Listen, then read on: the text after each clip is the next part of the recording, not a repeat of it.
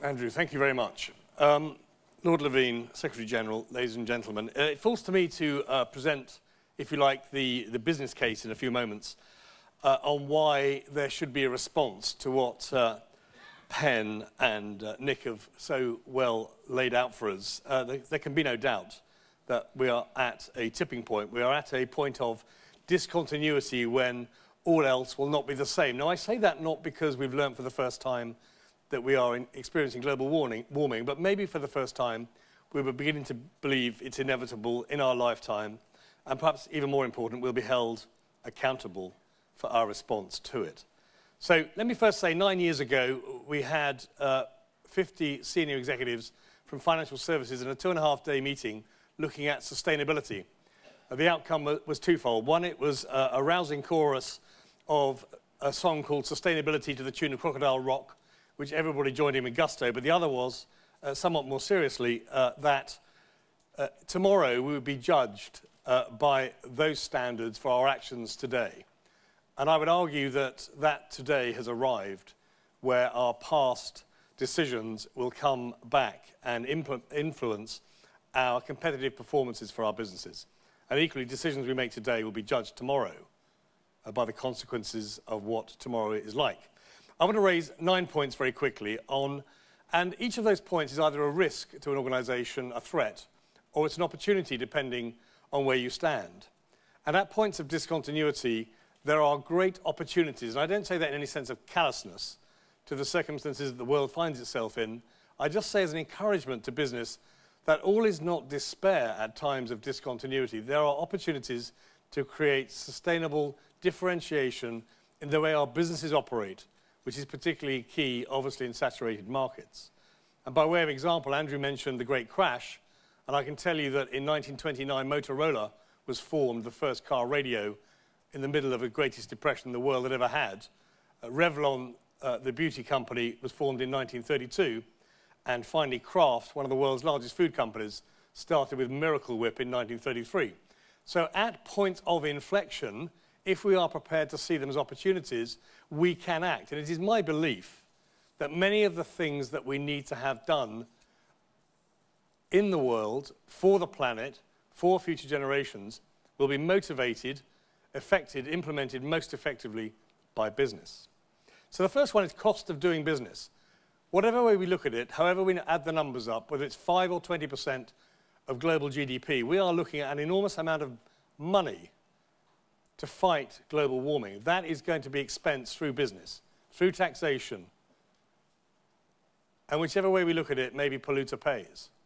So already aligning ourselves with best practice in all of the issues that help offset global warming may save us the lion's share of that cost as we move forward. Secondly, consumer attitudes are changing rapidly. One of the indicators we saw during this recession was that ethical spending stood up to decline against other forms of spending, other drivers of spend, simply because people felt if there was no great cost option, it was the better way to go. Secondly, supply chains are increasingly going to be impacted, not just by storms and flooding, access and availability to ports and roads, or the cost of fuel as we do reach peak oil, reaching £5 a litre, as folk have often said, but also because we'll be competing on the global stage in networks of supply chains versus networks of supply chains.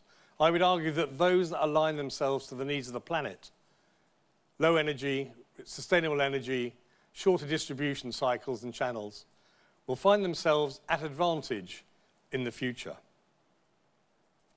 Investor attitudes, my third point. Increasingly, as we understand the viability of business will be linked to that business playing its part in combating global climate change, investors will want to align themselves with those businesses that have a more reliable, less risky future based on their attitude, policies towards climate change. Those green policies that we've erstwhile seen coming out of our CSR operations, which are now, of course, centre stage to the very strategies of our business and the sustainability of our businesses. Lenders, The bankers have been in the media a while, but nonetheless we need capital to run our businesses. Why would capital markets lend to businesses that are not viable in the long term if consumers, investors, governments and regulators turn against them? I would suggest that access to capital and the cost of capital will be greatly impacted by organizations' ability to demonstrate that they are part of the solution to global warming, not part of the problem. And that brings me round to the insurer's attitude. We're in the building, Lloyds, centre of the world's insurance and certainly the underwriting business. Why would you want to underwrite a business that is causing part of the increased cost to your business, greater storms, greater floods, greater emergencies the world needs to face and the cost of that? Why would you be insured?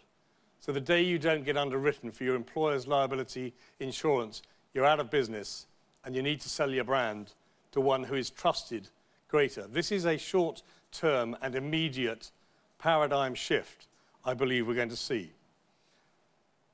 Another item that was writ large before our world recession was access to talent. Talent is going to have a choice as our economies recover. Talent is going to decide which organizations to align themselves with.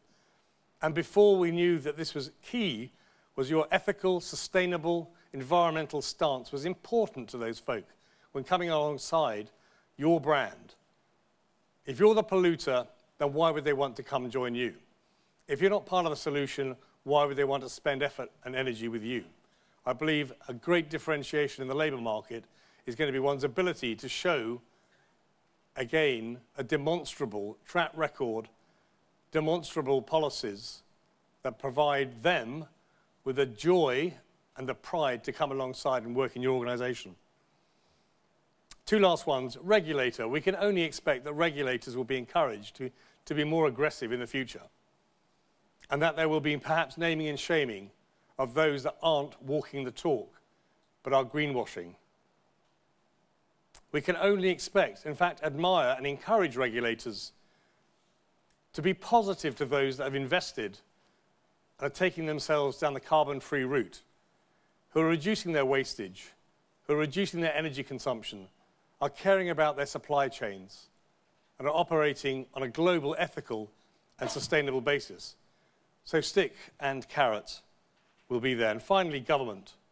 Governments have been slow to respond to this issue, not least of all, as the Secretary-General mentioned. Why would you want to address something that isn't in your time?